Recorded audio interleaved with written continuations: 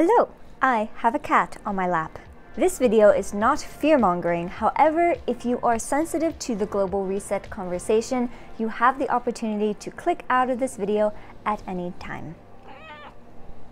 Fellow Oregonians, Californians, natives and non-natives, West Coast to East Coast, Northern Hemisphere to Southern Hemisphere. In regards to the recent events of Hurricane Helene, warmongering governments, profiteering military-industrial complexes, greedy and power-hungry politicians, money-hungry corporations and industries, it is undeniable that we are living in turbulent times, and they are not expected to get better. We've all seen what happens during propaganda scares, flu season lockdowns, unforeseen underestimated weather disasters. The dams that held back the floodwaters of truth are leveling the structures of ignorance that our society built to hold just long enough to make a buck.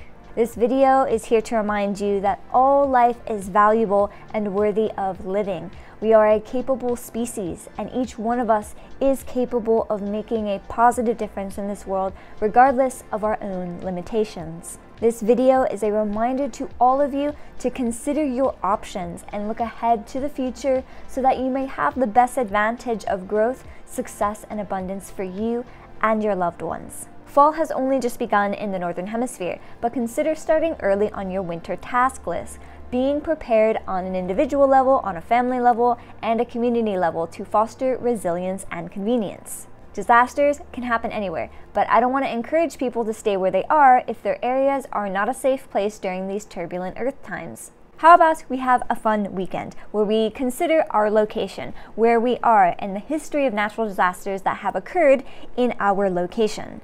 Let's consider our distance from fault lines, volcanoes, and large bodies of water. Let's consider how close we are to dam infrastructures from large cities, nuclear power plants, and polluting factories, and yes, even gas stations. Consider the pros and cons of all of that. Let's look up our elevation and ecoregion, the climate, global and local, that is expected weather patterns over time for future clarity. Let's consider where we get our water from, the buildings around us, our community, our neighbors. The more we are educated about our location, the more prepared we will be in case a disaster hits home or close to home. Do you feel safe where you are? If no, let's think about how we can fix that. I didn't feel safe in Los Angeles, California because there's way too many people, there's not enough water and other resources to go around, it's just not sustainable. The weather is not as ideal as it used to be, it's really expensive to live there. So I moved to a rural area in Oregon, to an agrarian community with like-minded hippies, environmentalists, and unsustainable loggers. But hey, there's room for improvements everywhere. The message that I want you to receive is that the planet is changing, and certain places that were ideal places of living are now danger zones. But states are not going to tell you to move, they'd lose money and power. You have to consider your individual circumstance. The sooner you get to a place, mind, body, or spirit, that makes you feel safer, the happier you'll be. Some people don't have the option to move because a lot of times people have financial ties to an area, or cultural or heritage or family ties to an area, but it's really hard to pick up the pieces of your life after surviving a natural disaster. What I'm saying is, to the people who can, plan ahead while you have the opportunity. Maybe you already feel safe in your neighborhood or town and you just need to do some personal prep.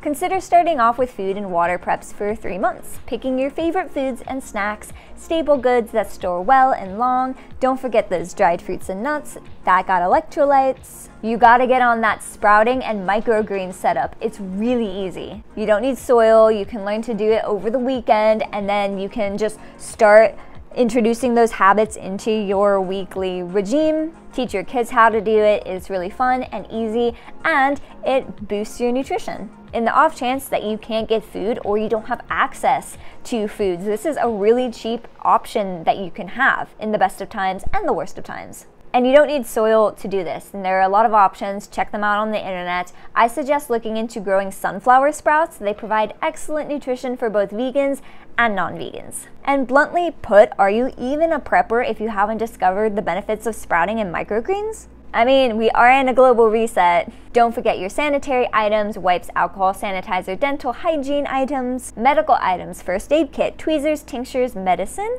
Let there be light If power goes out, do you have flashlights? Do you have a power bank for your phone, lanterns, candles, lighters, batteries? Don't keep those inside the flashlights, they will corrode. I live that rural life, so I have a lot of this stuff close at hand because I use it a lot more than you'd think. What about a to-go bag or a bug-out bag in case you need to evacuate? I have one specifically because the area that I live in is prone to fires, and I have a kitty cat, and I always want to be ready to leave in case there's an emergency. So I have all of my cat stuff all ready to go. I have snacks for myself, weather-related clothing, and I actually keep a sleeping bag and rain gear in my car at all times. That's also because sometimes I just go out and want to camp in the woods somewhere. Speaking about pets, maybe you want to have another month's worth of food stocked up for them. I always have an extra bag of dry food for my cat and some canned food as well. Going back to power outages, which I experience a lot where I live, I always have on hand puzzles, books, notebooks, and of course, a way to make hot chocolate. Okay, so say that you have your preps in case of emergency. What's next? Well, the future is next. Consider growing your own food and forming better relationships with your neighbors, sharing what you learn and grow. Never let your gas tank or phone battery drop below 50%. Discuss emergency plans with your family. Be there for your neighbors and community during the best of times and the worst of times. It's important to work together because more hands make less work, and when everyone is on the same page, everything seems to be more convenient and flow more naturally. The little things that we do to achieve personal and community resilience, the more abundance we have to share, the more adaptable we are to change. So please consider making a couple changes before the end of this year to build a strong, more resilient life for you, your family, and your community, because there is no reason why we can't all survive this global reset apocalypse 5D transition together. I really want to highlight this message the most because I don't want to see any more devastation. If you have the means, please prepare for this upcoming winter. A lot of places around the world and the United States are experiencing natural disasters, rolling blackouts, food shortages, water shortages. Please be prepared. You can be that helpful neighbor for someone in need, or just prevent yourself from being in need when shit hits the fan. Don't wait for something shitty to happen in your state, in your city, in your neighborhood. Now is the time to motivate yourself to take little steps to being a little bit more prepared. If you have the opportunity, you should take it. A little here, a little there. You don't need to go hardcore prepper and bunker down. Just look at your situation and improve it a little at a time. There's my little sweetness. There's my love. There's my love. My sweetie pie. My sweetie pie. I love you. How you get so fluffy? How you get so fluffy? You love me? I love you too. I know you've heard this all before, but some people don't have clean food and water in the world, and even in the United States right now, some people can't sleep because they don't have a home or a safe space to fall asleep. There are some animals that are in need of help. They don't have food or water. So prepare what you can and give thanks for what you have.